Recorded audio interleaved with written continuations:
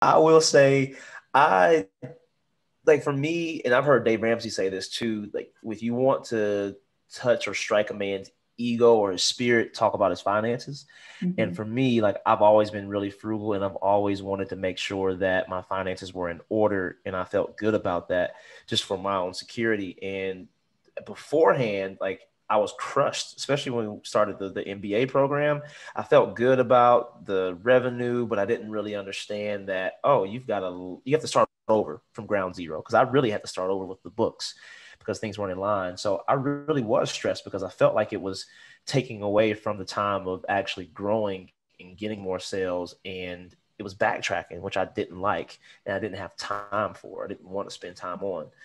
So that was stressful, just and demoralizing, honestly, to have to go backtrack like I felt like I did. So when I did meet you, and then when we did start working together and started working through these things, I slowly but gradually, I'll be honest, I had hope. Like as soon as we started, I had hope because I knew that one day I wasn't going to have to actually worry about this as much, and it was going to be a process. But when it was finished, I was going to feel really good, really, really good.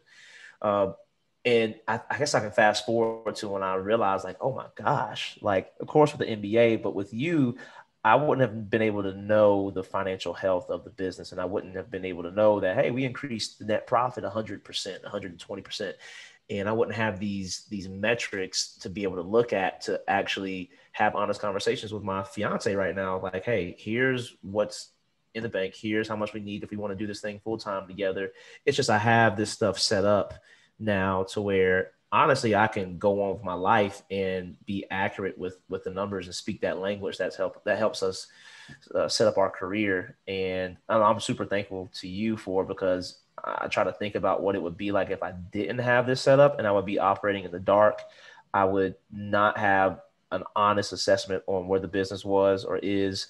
And honestly, I would just be playing games, running around in circles. So it's a huge stress reliever. Uh, well, honestly, I couldn't operate a business without it, without you doing what you've done and your consistent help. And even now, like more tax liability, more taxes than I've ever had to pay, and it kind of like, ooh, it kind of threw me aback.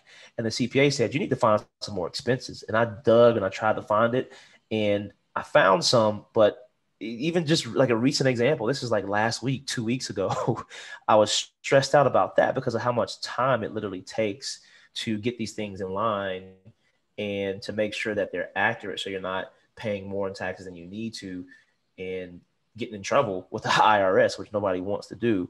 So you came through really quickly, honestly, and you made it a priority, which I really do appreciate, and turned it around really fast to make sure that honestly you saved me a big tax break, like a significant tax break by finding those expenses and then making them accurate in my books. And I can go on, but the biggest thing is a huge stress. You are a huge stress reliever. I do have peace with the finances. I like going into my books now. I love going into them and seeing the profit and loss statement, the balance sheet, the cash flow statement, and knowing that it's actually accurate and having a accurate picture of the health of my business. So if that don't answer the question, I apologize, but it's a huge stress reliever. You have been a huge blessing to me and will continue to be one, I know. So thank you for what you do.